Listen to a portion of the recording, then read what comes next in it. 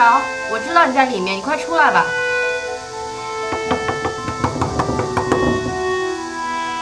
我知道你在里面，你要不开门的话，我自己开门了。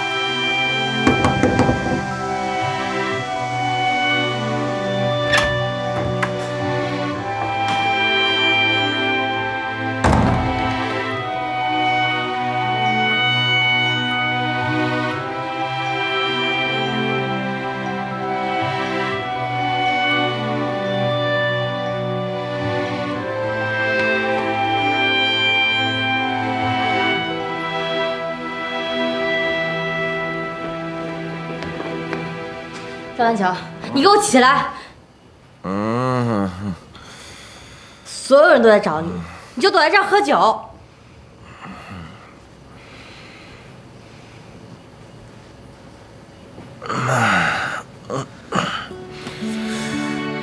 几点了？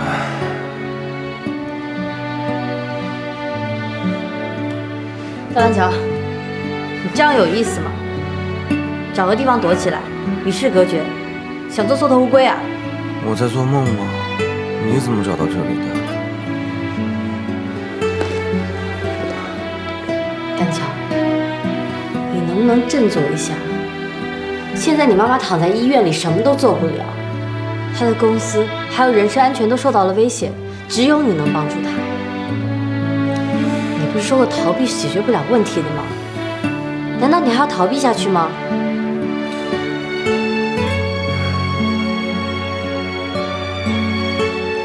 蓝桥国际那是他刘兰芝的，又不是我的，所以要存要亡随他去。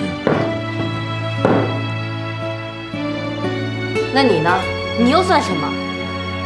我知道你过不去那个坎，你很怕别人对你的评论，但是不管身世怎么样，每个人都值得被尊重的，不是吗？尊重不是别人给的，是自己活出来的。 我希望你可以走出来，变回以前的赵丹桥。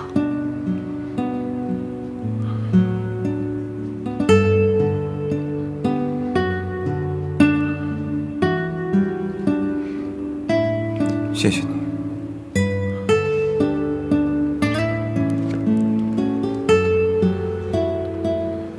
不管发生什么，我都会陪在你的身边。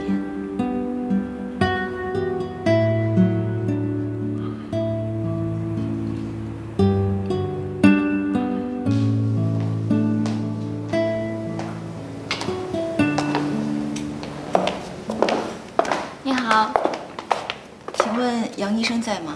请您在这边稍等一下，我去帮您叫一下。谢谢。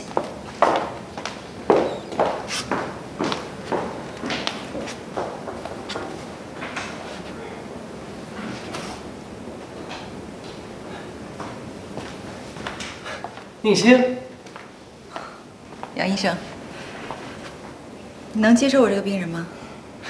说的什么话呀？赶紧请坐吧，我给你去拿瓶水。谢谢。 宁馨啊，你今天怎么有空到我这儿来呀？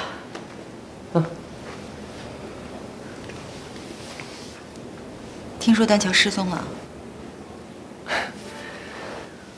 这网络传播的速度还真快，传播者和阅读者都跟打了鸡血似的。况且，又是他们愿意窥视的豪门争斗、身世之谜的大戏。杨医生，我真的很担心丹桥。 没事儿，宁夏已经找到他了。你说这个赵丹桥啊和宁夏真是很神奇，他们俩的故事啊就是一个事故，原本两个平行的轨道根本就没有任何交叉点，却因为一件意外纠缠在了一起。更神奇的是，他们两个互相消失，却又彼此能找到对方。其实所有的意外都是因为我。坦白说。 我对他们两个充满愧疚，还有自责。宁馨，别这么想。任何一段感情都不可能顺顺利利，风雨之后必见彩虹。你一定要相信，一切都是最好的安排。哎，说不定等他们俩老到白发苍苍的那一天，还要感谢你，感谢你让他们的爱情经受住了考验。你看你憔悴的，一会儿我们先回家，再去医院。既然要上战场，就要做好准备。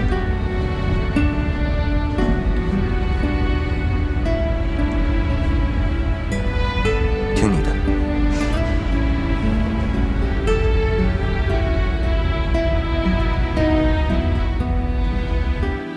都是因为我不仅把自己的生活弄得一团糟，我还差点毁了身边人的生活，包括小夏、丹乔，甚至蓝桥国际。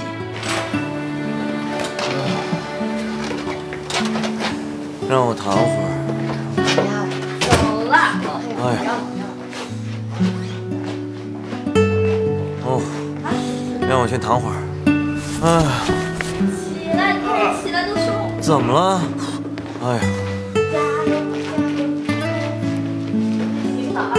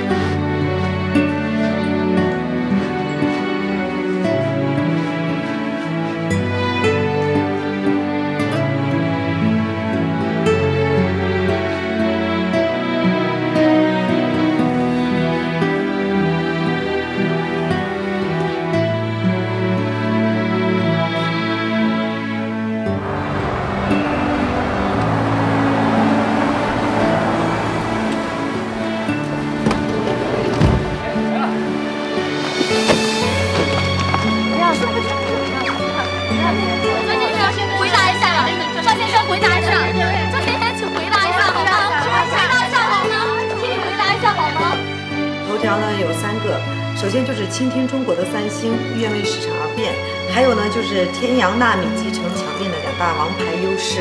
天阳纳米集成呢，湖北省金木年华建材有限公司出品的天阳纳米集成强面火爆市场。哦，赵总。妈，我来晚了，我准备好了。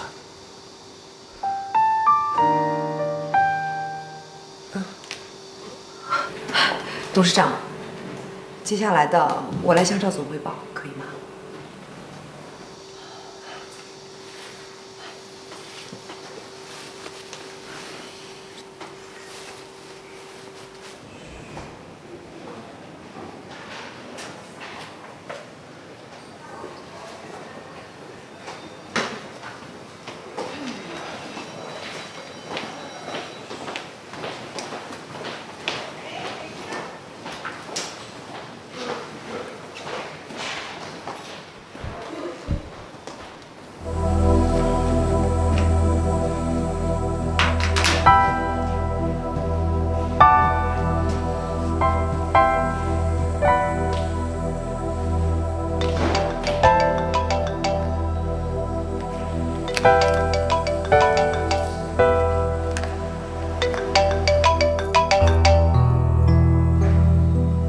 喂，虽然。喂，虽然。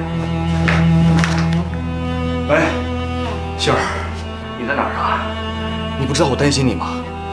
虽然，我觉得我们2个有必要好好冷静一下，大家都仔细想一想，我们2个之间到底出现了什么问题。我想，只有把这个问题彻底的解决了，我们才有可能好好在一起。杏儿，你听我说，杏儿。杏儿，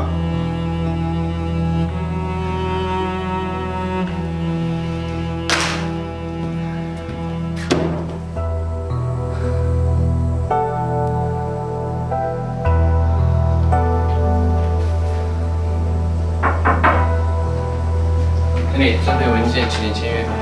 出去。出去！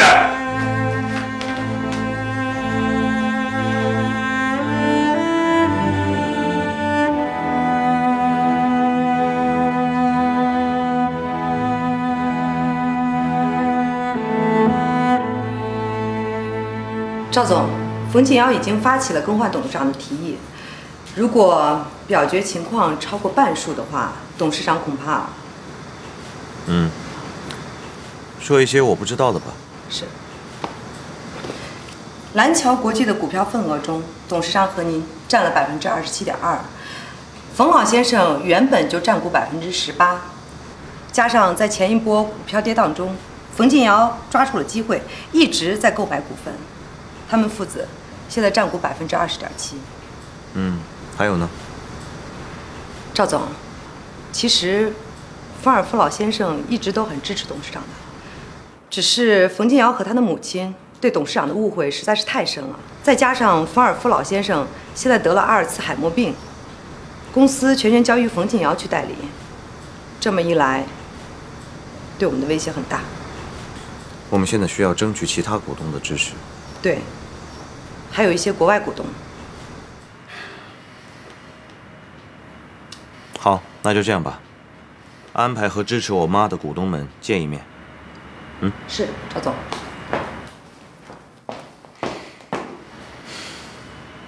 小夏，都怪婶儿不好，在没了解情况下就误会了你，请你原谅婶儿。哎呀，婶儿，你别这么说，没事的。行了，别像演粤语长篇那么煽情了。我那是真情流露，好吧？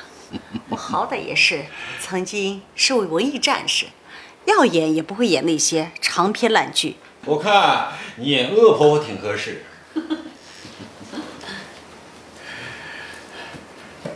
拿着吧，小夏，你一个人生活习惯了，和星儿起一个屋也不合适，所以啊，我们就出了点钱，把你原先租的那套房子又租了回来。天哪，真让你们费心了，谢谢叔叔，谢谢婶儿。拿着拿着。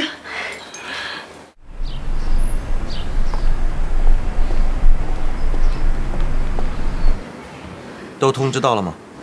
都通知好了。那为什么一个人都没有？赵总，再等等看吧。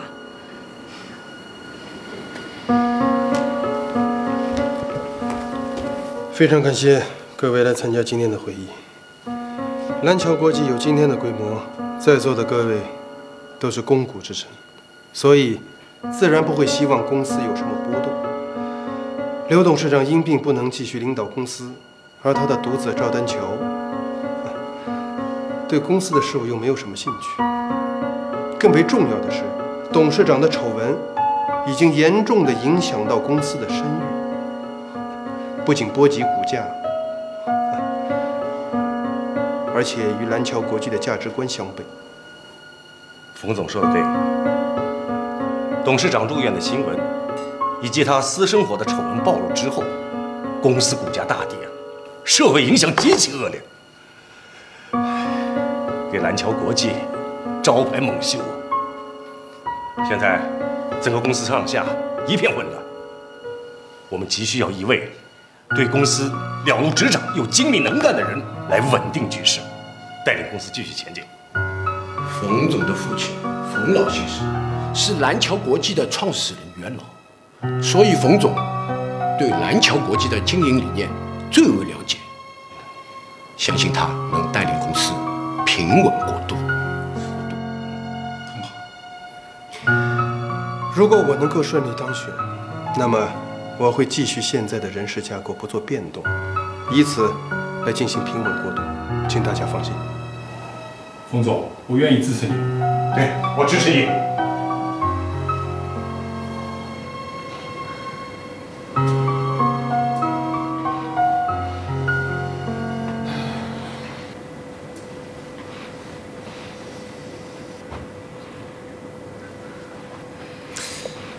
赵总，这都什么时候了，他们不会来了。对不起，本来应该有很多支持董事长的人。这不奇怪，大家只是选择了利益而已。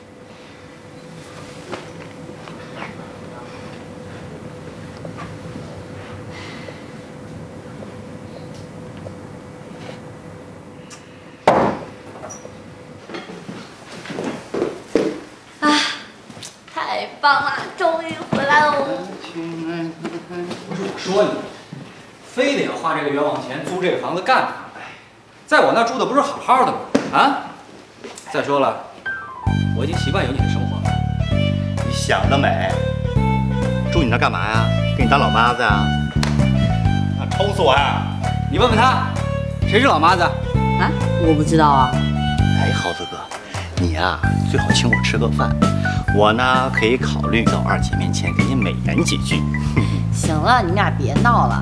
耗子，我怎么能住你那儿呢？万一来了一个女朋友，那我在那儿多不方便呀。这话我就不爱听。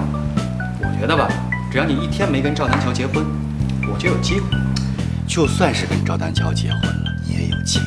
你脸皮多厚啊！这抹布多脏啊！你往我这儿扔啊！我就想不明白了，耗子哥，你说你喜欢我这哪一点啊？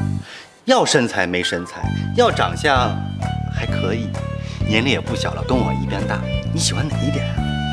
还说没品位，靠谱你！哟，行了，好好干吧啊！一会儿请你们吃好吃的。真的？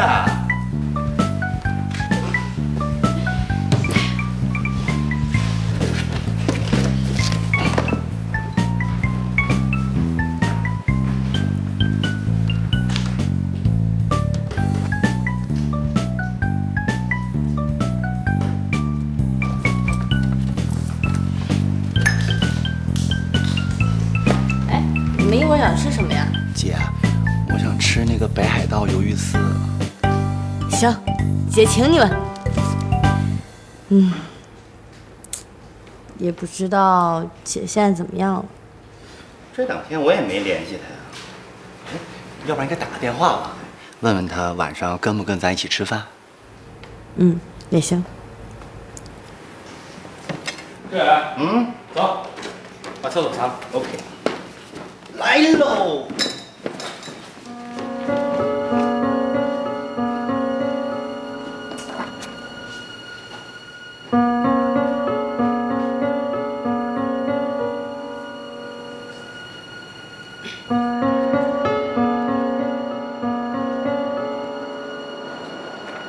我已经写好了。面试时间我们会通知你，请保持手机24小时畅通状态。好。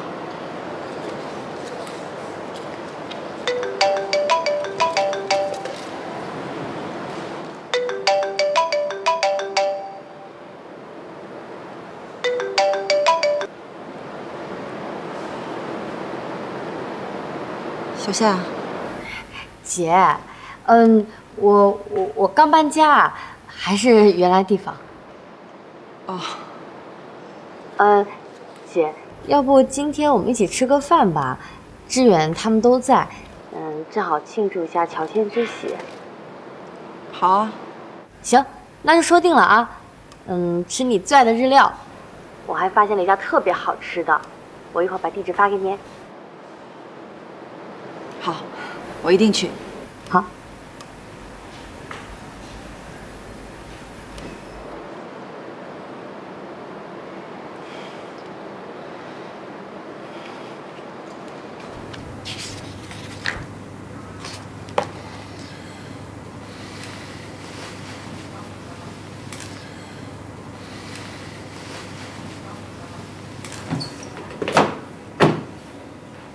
把股东的资料给我，我要一位一位登门拜访，不能坐以待毙。好，马上拿给您。赵总，据我所知，董事长对这种局面早有防范，专门收集了一些股东们的黑材料。这确实是我妈做事的风格。你知道这些资料放哪儿了吗？不过我想，董事长也许会藏在家里吧。好吧，谢谢。我去拿资料。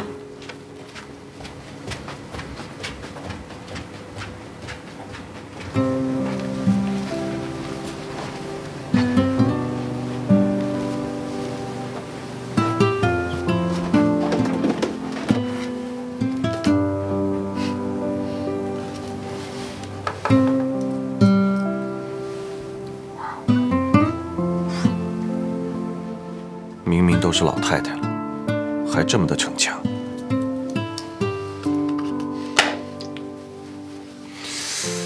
密码。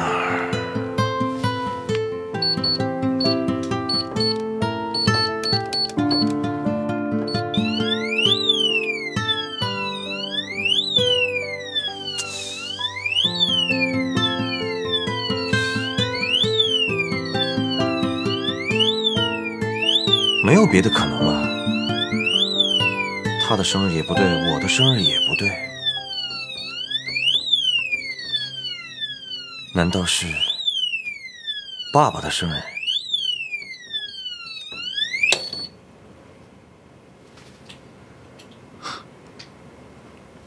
怎么会这样？这20多年，他不是一直咒骂他吗？怎么还会用他的生日做密码？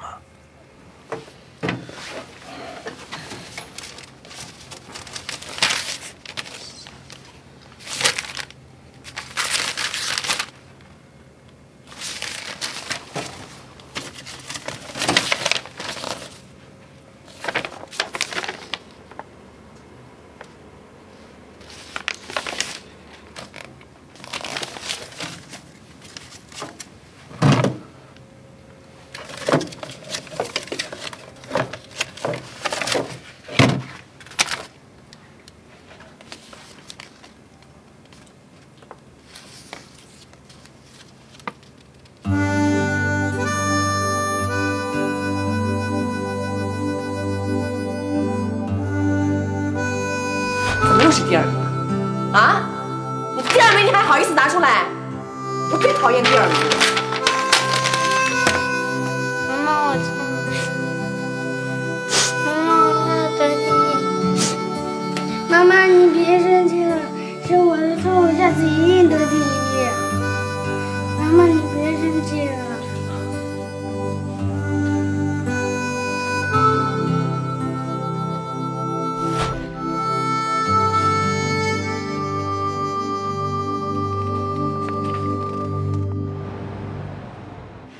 多吃点啊！今天我请客。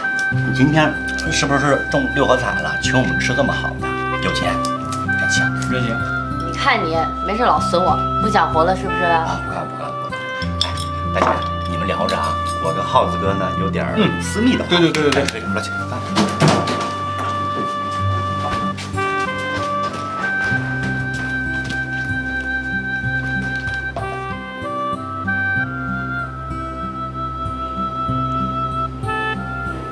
对不起啊，小夏。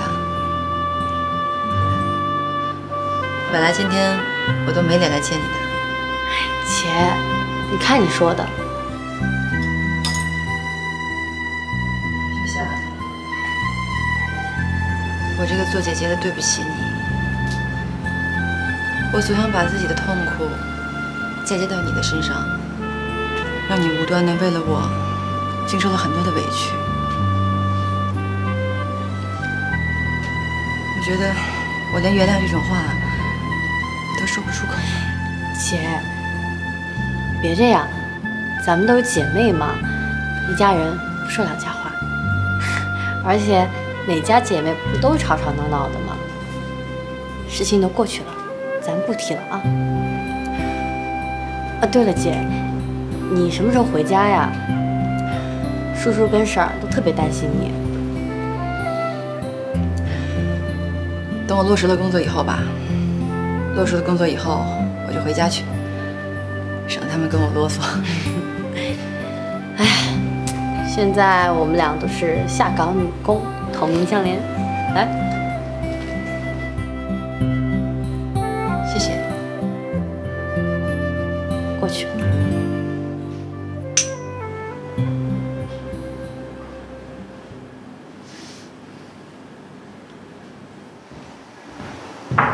进来。副总。哎，虽然坐。不用了。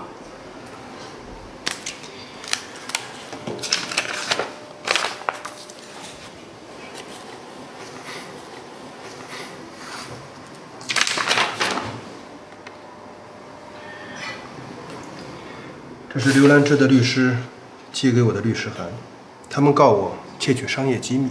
看来刘兰芝要在投票前进行反击。有胜算的可能吗？我们完全没有胜算。那你打算怎么办？我不打算怎么办，这不是应该我考虑的问题，这是你和宁馨应该考虑的问题。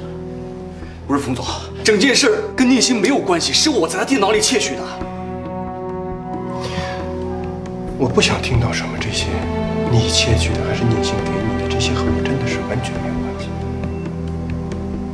不过呢，你也不用太担心，最主要呢，要看刘兰芝的态度。通知半个小时以后，所有的部门经理在会议室开会。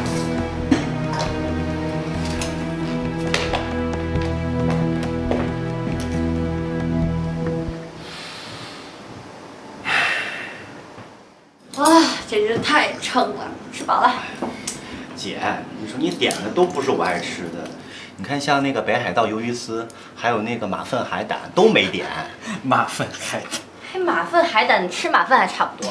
那味儿可好了。要求那么高。哎，对了，姐，你是不是见过张先生？就是丹乔的父亲。对啊，怎么了？有他联系方式吗？有，我一会儿微信传给你。嗯。对了，小夏，丹乔现在怎么样啊？还行吧，我觉得我可以和他一起度过难关。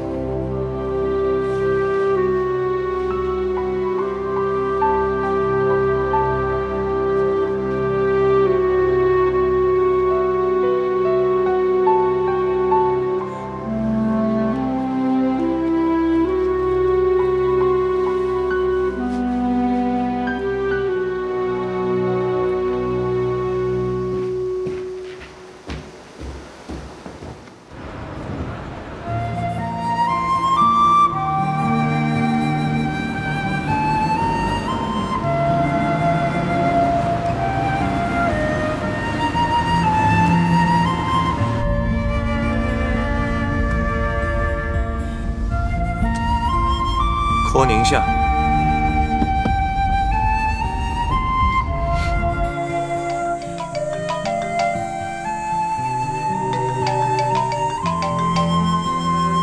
喂。我一上午忙到现在，还没顾得上吃饭，肚子好饿。那怎么行啊？再忙也得吃饭啊。家都搬好了吗？都搬好了。多亏了有耗子还有志远的帮忙。又是秦昊，怎么哪里都有他的事？怎么吃醋了？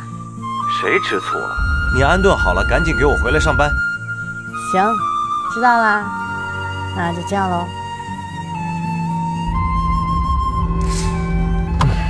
没脑子的家伙。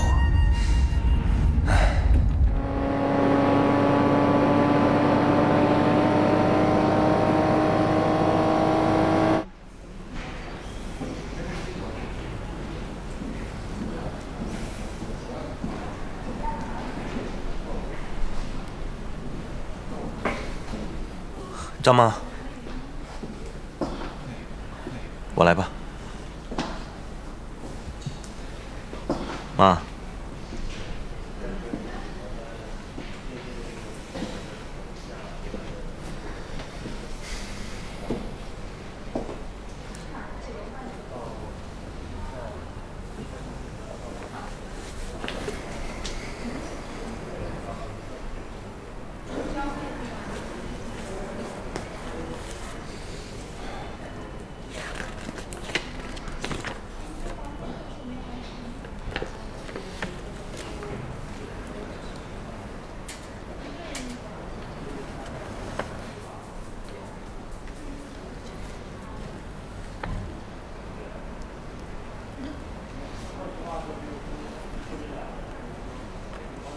进入周围。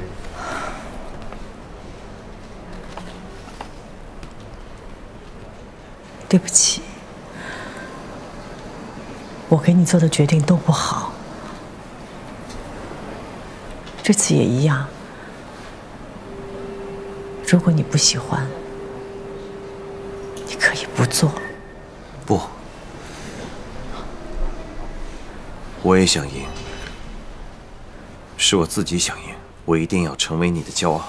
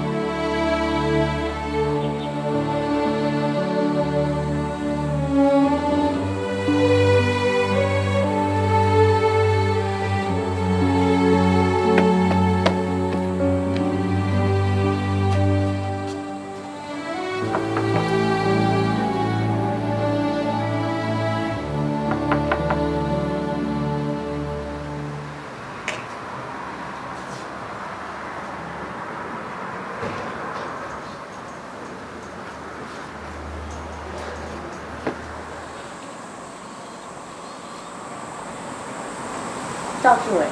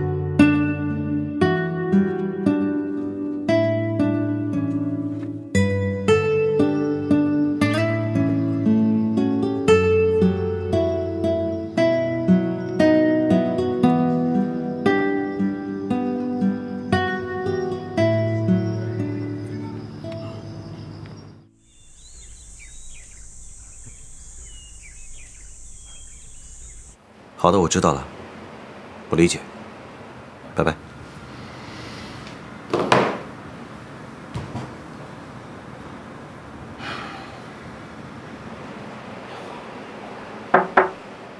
进来。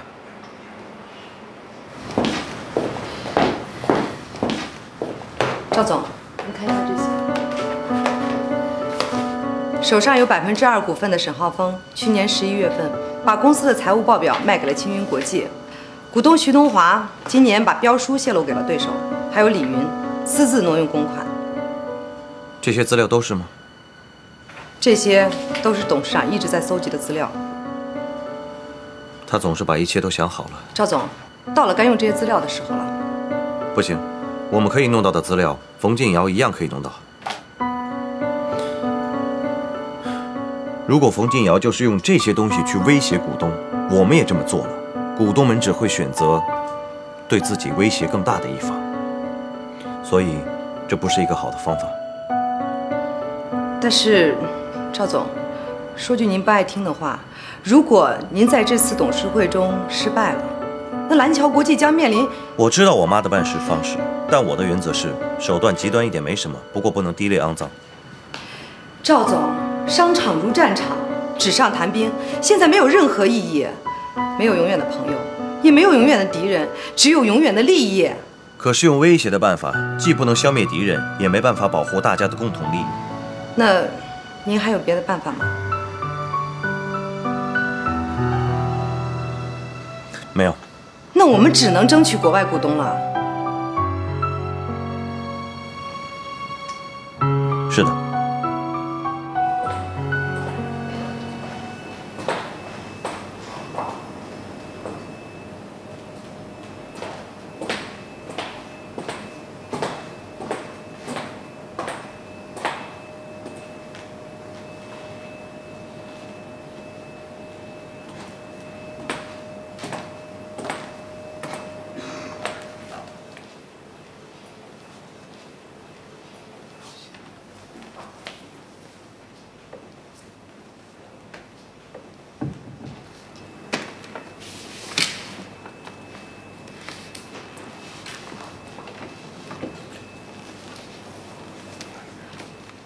护士小姐，麻烦你帮我把这个给里面的病人。这是虫草，补身体用的。好，可以。谢谢。不用客气。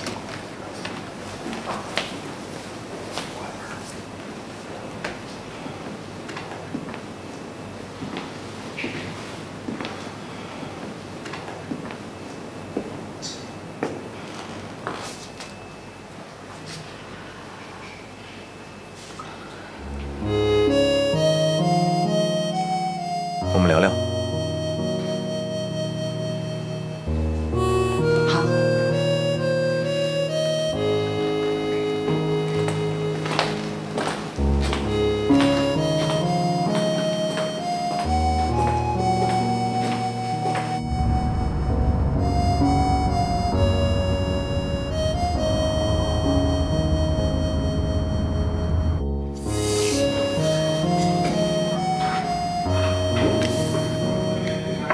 给我一杯拿铁，给这位先生一杯咖啡。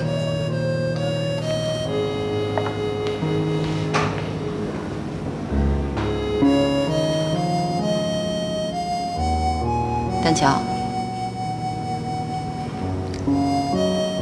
，7年的感情，最终还是败给了现实。新郎在婚礼上不但悔婚，还娶了我的有钱同学。在经历了这一系列荒唐的事之后，我是真的很想嫁到一个不需要再为物质烦恼的家庭。这样的话，我的父母就不会再为了金钱而争吵，而那些曾经轻视我、嘲笑我的人，也可以彻底闭嘴。对不起。你干嘛说对不起啊？说对不起的人应该是我。我真的很羡慕小夏，她的世界里总是这么简单，非黑即白。在她的眼里，爱总是无条件的。他一直是这样的。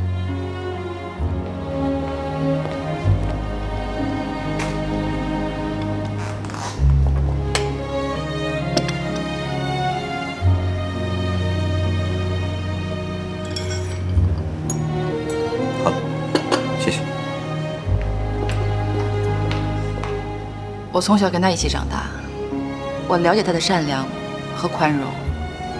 他从小父母不在身边，再加上有我这么一个强势的姐姐，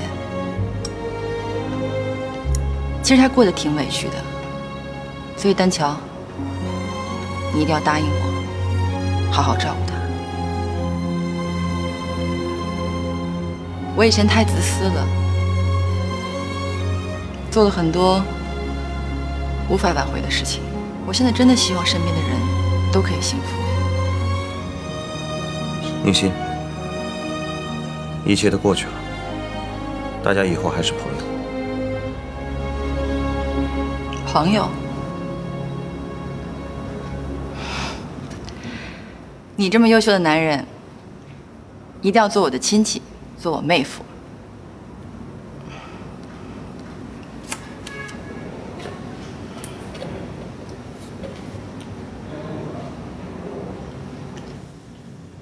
帮我还给你母亲。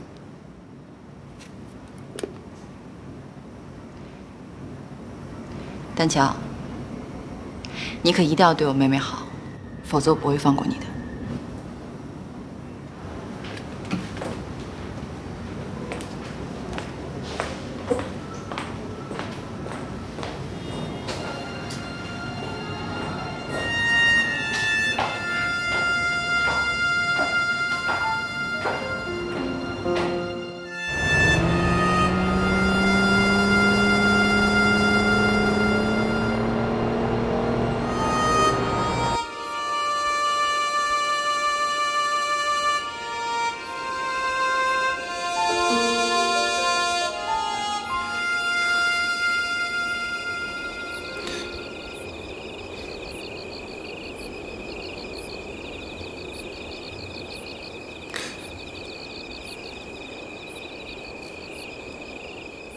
喂，下来吧，我在你家楼下。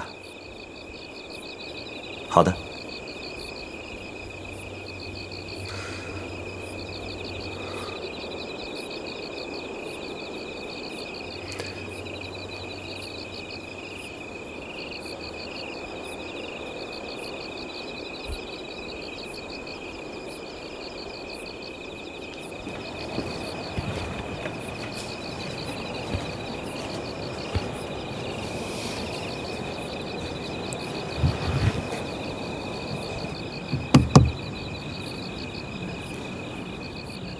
累了？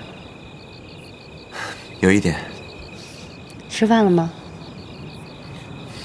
啊，这怎么行啊？再累也得吃。你请客吗？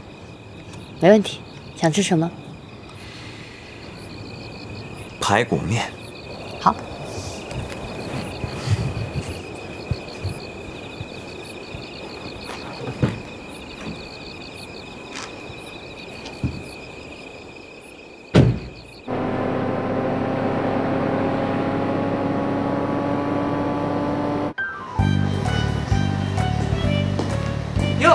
小夏，还说他不是你男朋友，看着小手牵的，还不承认？他还没过试用期呢。今天大家难得这么开心，我为2位煮2碗私房面。好，等着。谢谢。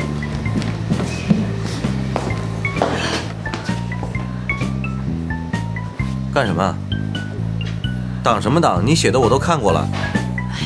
都看过了嘛，就没什么意义了。你赶紧回去去。好吧。喂！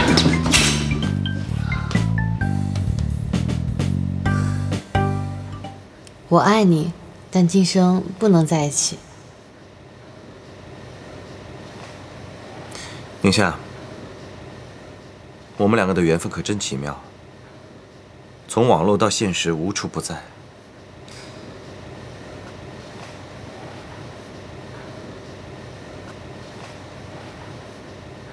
谢谢你，宁夏，你就是我的天使。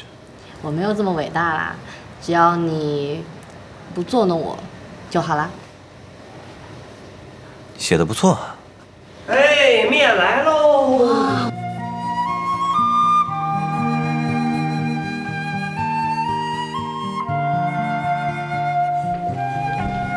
拜拜，大早。走。走。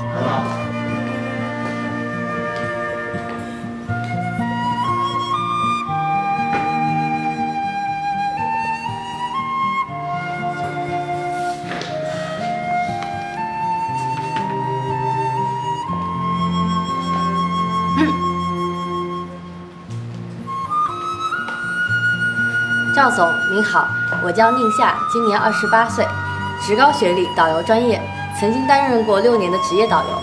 15年进入麦味担任旅行策划经理，曾经策划过蜜月旅行、旅行结婚、旅行离婚、纪念旅行，还有团队旅行的多个项目。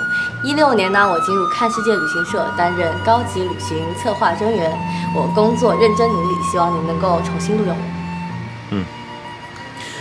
你的试用期是无期。啊！我的咖啡呢？臭八屁！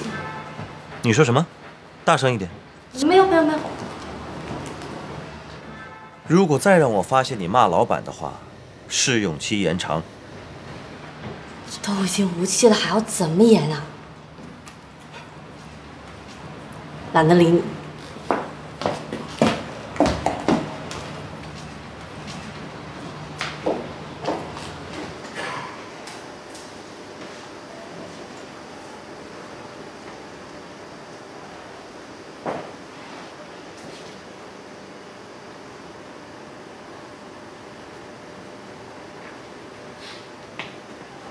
哟，隋大总管来了，坐。有事吗？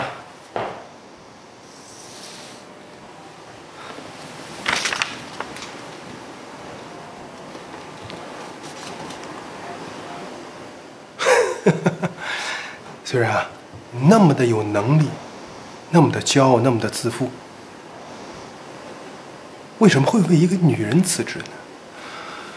而且还是一个见利忘义的女人，不值得。冯总，首先我得感谢您给我提供了这么好的一个平台，让我有机会实现我的自身价值。之前无论是在公司做小职员，还是在王路父亲的公司干，别人不但看不起我，还骂我是个小白脸儿。当然，当初进爱德华公司也是因为冯总另有目的，对吧？所有人对我的尊重都是因为客套上的奉承。不过没有关系，最后我还是靠着自己的努力，用真正的本事赢得了所有人的尊重和认可。光凭这一点，对我来说已经足够了。虽然爱德华会为你提供更广阔的舞台，让你来施展抱负，获得更大的利益。君子爱财，取之有道。看来我跟冯总的理念还是相去甚远啊。对了，宁馨曾经跟我说过一句话，说做人呐，得有最起码的义与德的底线，要不然就不算是个人了。冯总，这句话咱俩共勉啊。作为下属，我没有办法改变您，但是我可以选择拒绝被您改变。道不同不相为谋，是时候该分道扬镳了。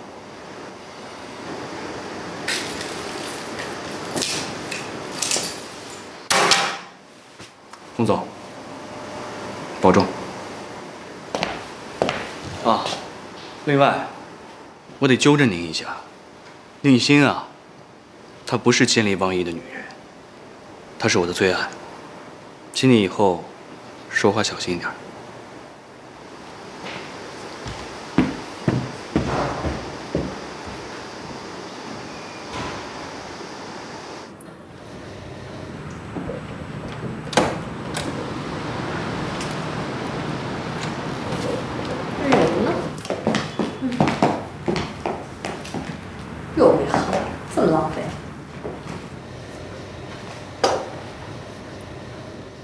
我出差几天，你自己好好吃饭。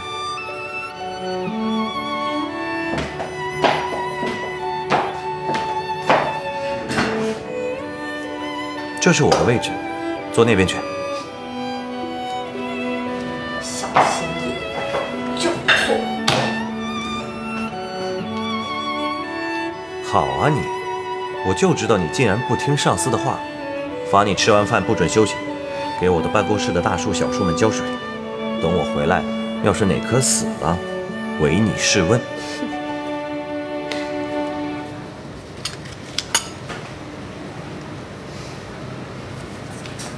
赵丹乔，一定要加油！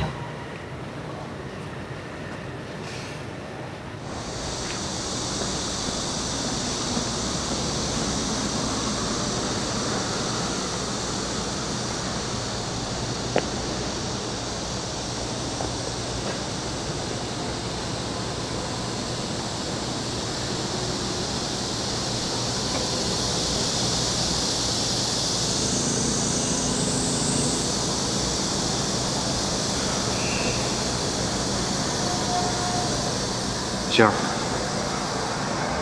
我从爱德华公司辞职出来了，打算去趟外地。我能最后再见你一面吗？我在老地方等你。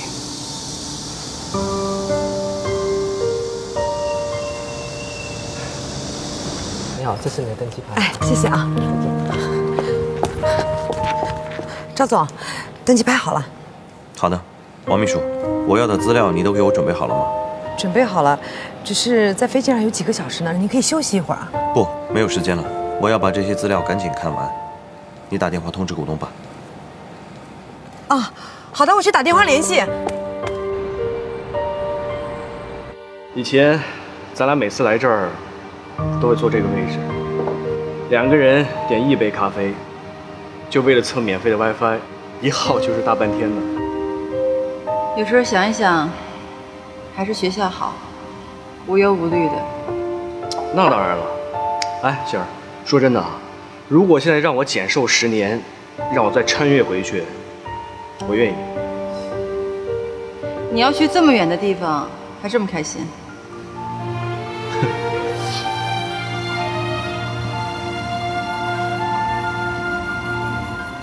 打算什么时候回来？你会想我吗？你呀，还是别想我了。我这一去外地，弄不好就有各种艳遇。不过那个时候，你也会找到比我好的男人，也会很快的把我忘了。那我也值了呀，最起码你把最美好的7年都给我随燃了，是吧？你今天怎么了？没怎么呀。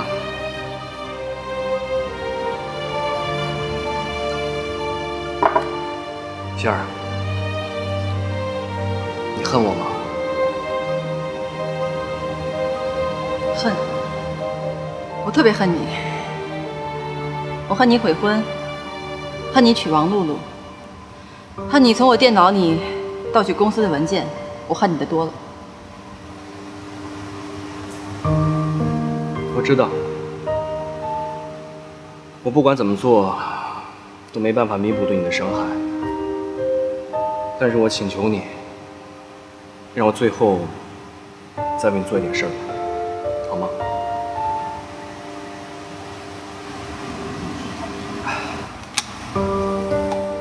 这张卡你收下，这是我这段时间挣的所有的钱，都交给你。你什么意思啊？你听我把话说完。仙儿，我答应过你，为了你，我会努力的赚钱，你就当帮帮我。让我兑现一次对你的承诺，好吗？虽然我要说多少次，我需要的不是金钱。我知道，你要的一定会找到的，而且是必须的。来，说话。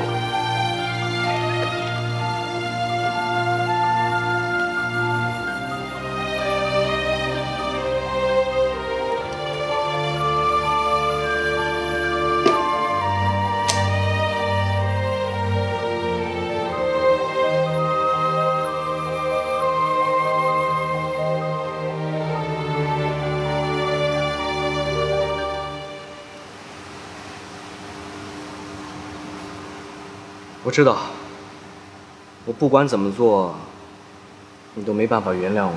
我不是不愿意原谅你，我是希望你能够知道，金钱是不能帮你赎罪的。我希望有一天你能真的悔过自新。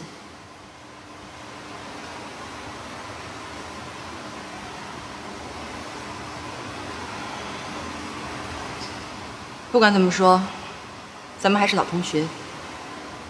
我是真心希望你在新的城市能够好好生活，一切都能重新开始。好。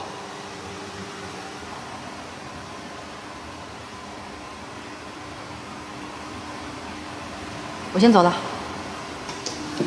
我送送你吧。不用了。保重。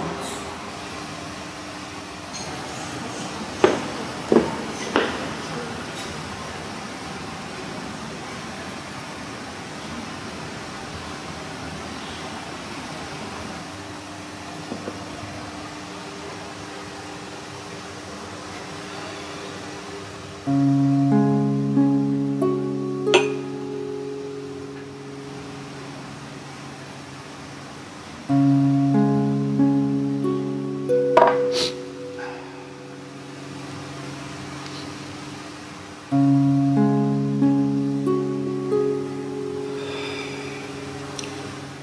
总，我想好了，蓝桥国际的文件是我拿了宁信的登录密码，我今天就去经侦队说明情况。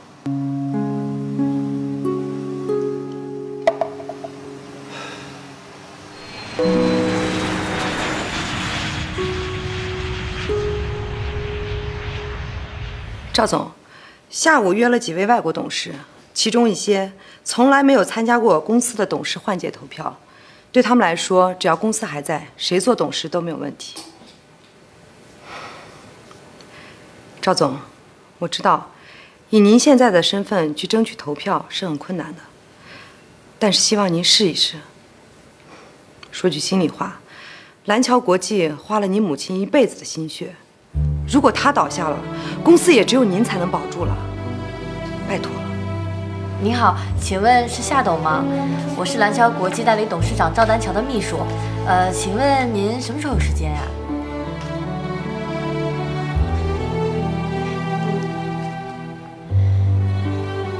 哎，对，希望您能告诉我王总的准确时间。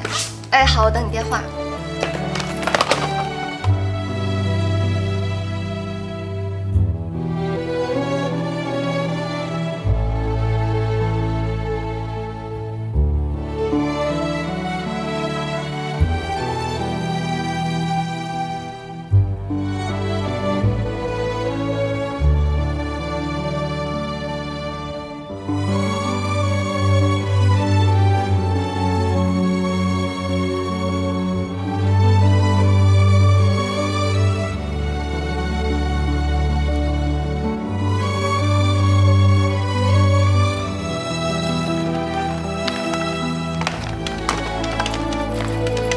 喂，你好，那15分钟时间您有吗？预约？我早上10点钟就跟您预约了。哎，喂。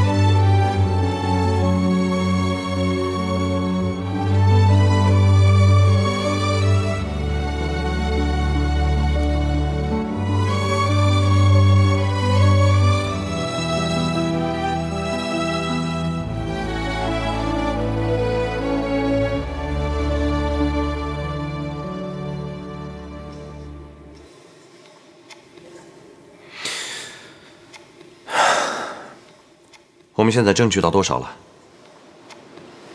？44.3%，不到半数，还是有很大风险的。好的，叫 Lucy 订回国的机票吧。接下来听天由命了。是。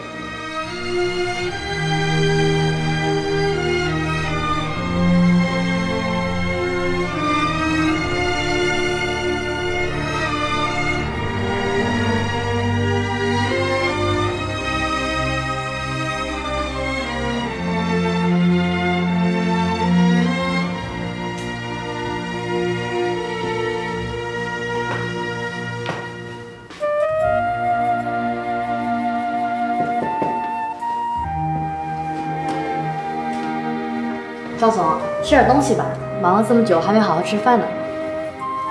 我没胃口，谢谢。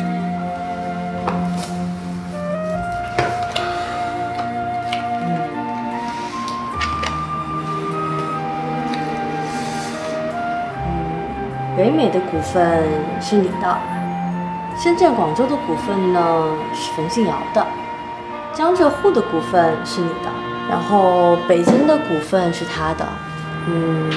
日本的是你的，另一个是他的。